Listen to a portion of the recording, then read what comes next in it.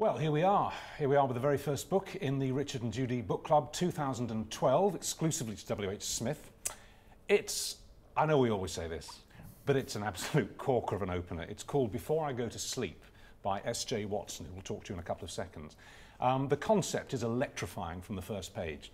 Just imagine waking up one morning with absolutely no memory at all of who you are, what you've done, who you know. It's a blank sheet. And imagine that happening every day of your life. All you can remember is what's happened since you woke up that day, and when you go to sleep, it's sponged away again, and you have to start again the next morning. Because the thing is, it's our memories that define us. If we don't know who we are, if we don't remember anything, we aren't anybody. And that's how this book starts, with a woman called Christine, who wakes up in bed with what is to her a stranger, a much older man. She thinks she's been out on the tiles the night before, she's taken something she shouldn't, she's got very drunk, and she's got off with him. So she crawls out of this unfamiliar bed and goes into the bathroom, expecting to see the face of a young woman, 20-something woman, and she's looking into the face of a middle-aged woman. But it's recognisably her. That's how it starts, Steve, and it gets better from there. It's an absolute corker of a thriller, as I say. I mean, the tension is ratcheted up remorselessly until the very last page. All based on this fundamental idea that if we don't remember anything, we're not anybody. Did this come to you in a blinding light? Not really, no. The idea for the book came from, I was reading an obituary of a man called Henry Molaison, who's mentioned in the back of the book, and he was born in Connecticut in the States and had very severe epilepsy as a child, which got worse and worse as he got older, until he reached the point where he couldn't really function. His epilepsy was so bad. And in a sort of last-ditch attempt to cure him, his medication wasn't working. He underwent an experimental procedure, an operation, in which they removed the parts of his brain that were thought to be responsible for the epilepsy. Right. But what wasn't known until that point, actually, was that those parts of the brain are also responsible for memory. And so the obituary described how, really, from that day on, from his operation on, his epilepsy was mostly cured, but he couldn't form any new memories. And what struck me when I read about him was that he died when he was 82. Gosh. And the operation was when he was, I think, 27. Oh. Right. So I had this mental image of somebody looking in a mirror expecting to see a 20-something-year-old looking back at them and seeing instead an old person. And that's where the kind of the image of Christine looking in the mirror came, and the book kind of span out from there, really. I was actually convinced, because you call yourself S.J. Watson, I was actually convinced this book was written by a woman, you know, because the female character, the central character, Christine, is so beautifully realised. Did you kind of decide to do the initial because, I don't know, because you thought people might want it to be by a woman? Well, I suppose in a way, yeah. I mean, it was more, I didn't want it to be an issue. I didn't want people to read the book and think, well, this is clearly, you know, looking for the joy in, if you like. Right. I think you know, I wanted people to just read it as a book and not to come into it, I suppose. So I thought using my initials means it's just not an issue. Hopefully. Good. Obviously, memory loss is relatively common in the medical world.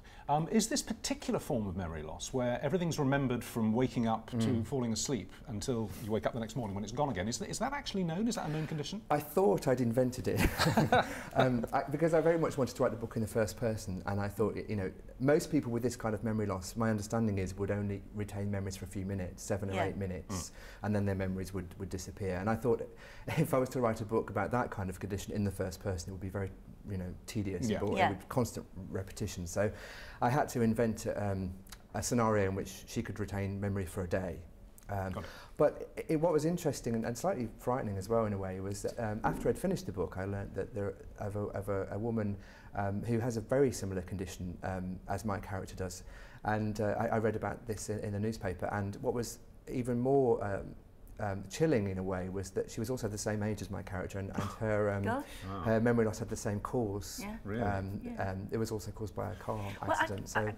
One of the things, I think the great device, it's not giving anything away here because we find it out pretty quickly, is that you've used as a writer and that Christine uses, is that she keeps a diary.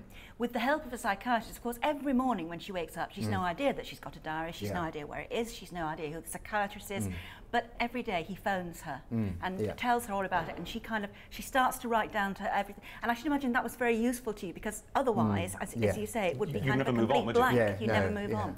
And we come to realise gradually that there's something very wrong in Christine's life, and it's not just her memory. Well, that's because of the diary. One day, she goes, again with a completely blank mind, she's directed to the diary, which she keeps hidden from her husband in the bottom of a wardrobe. She goes and opens it, and the entry for the previous day is to do with a husband called Ben. Don't trust Ben. Oh, imagine reading that, you know. Yeah. You've just, you know, it's been explained to you, because he explains to her every morning what's happened, and she's had this accident, and it's like 30 years on or whatever, and then he goes to work and leaves her on her own, and she goes and sees that the man who's just told her fortune is not to be trusted, but she doesn't know why. She hasn't got a clue why. It's a very powerful moment in the book, I thought. Yeah, thank you for that. I mean, it was interesting writing that, actually, because I never really saw that coming until I had written that scene in which she'd written "Don't trust Ben." You started off with no clear idea of what. I mean, this tremendously creepy central concept is something that came to you actually as you were writing. Yeah. Well, yeah. I mean, I read the obituary, and I wanted to explore memory, and but what I wanted to do with this book was to just write. Almost with no idea really of what the story would be, and let the characters sort of lead me into the story. Yeah. What we as the reader go through is very similar to what Christine is going through. Gradually, we don't know who to trust either. I mean, we can believe in her, but we don't know what if Ben is good, evil, or somewhere in between. And the psychiatrist, is he up to shenanigans and games? We never really know until right at the end of the book. Did you worry a bit in the earlier stages that having somebody who was each morning going to wake up in the same condition might make it a hard book to write? You know, you sort of run out of things to put in. It wasn't just the early stage. I did realise that. I think I knew from the word go it would be a challenge. I think I have a slightly masochistic element as a writer, at least. I thought it would be an interesting book to write, and it's interesting what you were saying. I thought it would give me an opportunity to always have the reader inside Christine's head. So whereas Christine has doubts, the reader has doubts. Exactly it's the same doubts at the same time, and is discovering things as she does. So I could see that it would create lots of opportunities to write an interesting story. There are joyful discoveries as well. I have to tell you, we once interviewed a man who lost his memory when he was about 17 in late 1965, and he was in a coma for years, and then he came out of it, and he had no memories after the accident. After the accident, obviously. So his wife, he was married. His wife tried to educate him on what had happened in the 20 years that he'd been out of it. We did this live interview with him.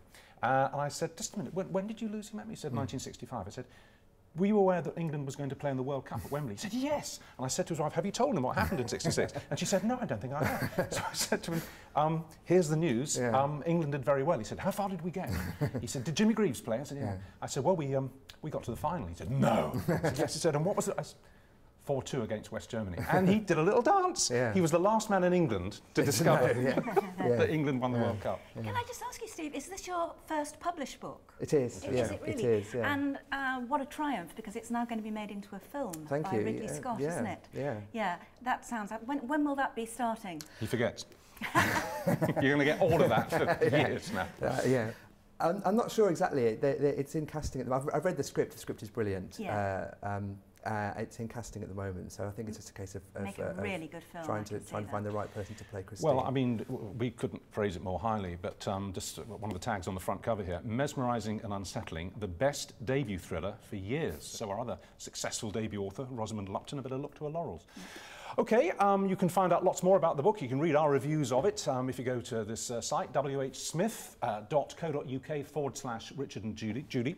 Don't forget you can download the podcasts, which have loads more material about all of the books. You get that free from iTunes. And in all of the books this year, there's lots of extra content at the back, little mini interviews with all of the authors, some suggestions for discussions about the books, lots more stuff there. So make sure you look at the back. There's some extra free stuff in there for you. And enjoy before I go to sleep. Wonderful. Thank you, Steve. Thank you.